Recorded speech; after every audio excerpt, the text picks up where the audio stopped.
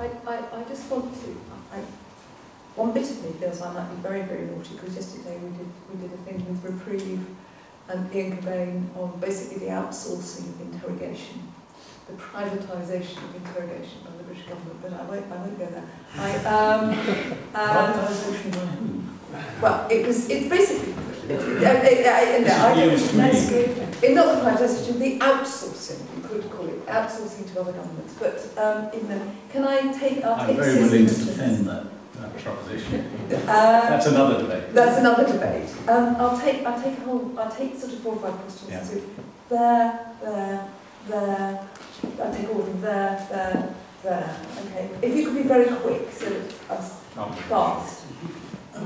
My question is about the different attitudes of the security service and the secret intelligence service in declassifying records.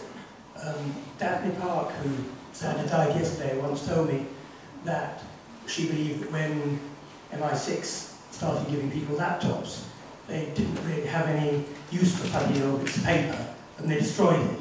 It never seemed particularly plausible, and I hope, for the sake of Professor Jeffrey's book, that this isn't the case. In fact, I understand there's a huge amount of back material. But why is MI6 so totally opposed to releasing a single document going back to as far as 1909, and the security service comparatively open?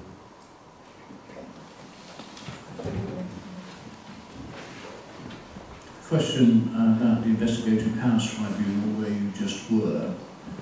Most of the cases, of course, aren't heard by anybody other than the tribunal itself. Last figures I can remember were about 1,000 referrals, and I think 2 or 3 have been found in favour of the public. Do you have an opinion as to why there's such a difference between the 2 figures?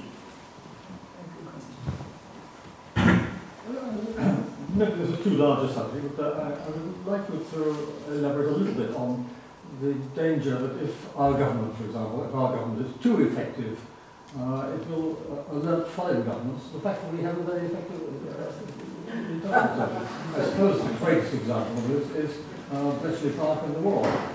We dared not.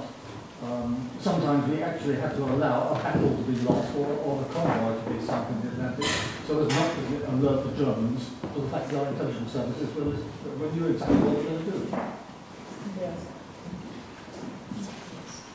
Do you have a view as to why the intelligence services worldwide got the situation with weapons of mass destruction so on in Iraq? Yeah, that was half my question as well.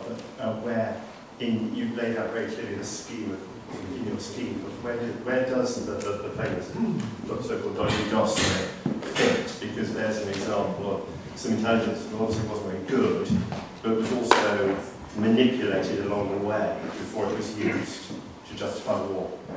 Oh, sorry. One there and then one there. And then we've got them today tonight. I'm so sorry. Do you agree, in the context of that last question, with the argument made by Robin Butler in a lecture here in Oxford a year or 2 ago, that a major factor was that the intelligence community so spectacularly failed in respect to the invasion of Kuwait, that they were then seeing the pot as half full, or more than half full, combined with severe political pressure on them to deliver the answer which the Bush government wanted. In a very complex world, separate intelligence bodies, organisations, can only act as an intelligent system if they talk to each other. That is, share information. Share and share and share. I understand from the introduction you are a coordinator. So perhaps you would know. Do they share?